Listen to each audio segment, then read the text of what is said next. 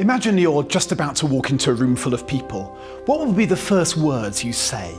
Some people would say nothing. They'd just merge into the room shyly, nervously, not really wanting to be noticed. Some people might utter a modest hello or comment on the weather.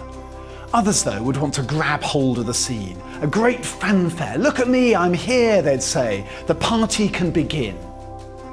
On the first Easter morning in John's Gospel, Jesus walked into a room filled with disciples, and he has every reason for taking that third attention-seeking option.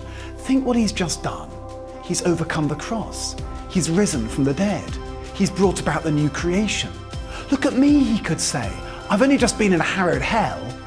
But he doesn't do any of that.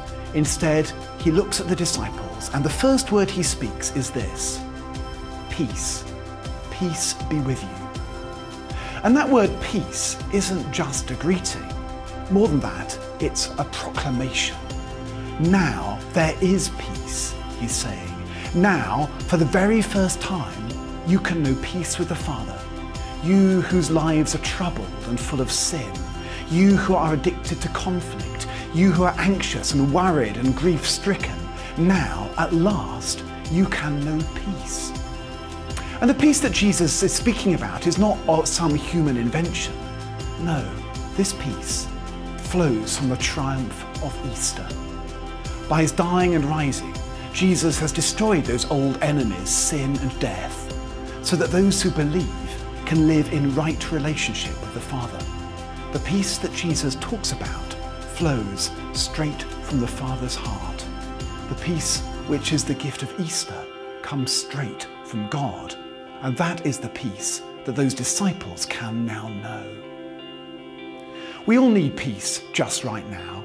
We need peace, first of all, in our nation, riven as it is at the moment by this endless, insidious argument over Brexit, one which is causing such disharmony, not just within our political system, but often within communities and families. And perhaps you also need to know peace in your own life. Perhaps you're weighed down by anxiety or worry, or by conflict, or by a sense of sin. Perhaps there's problems in your family. Perhaps there's that you're dealing with issues and problems where you can't see a solution. We need peace. But that peace isn't something that we can simply build on our own. No, that peace is a gift from God.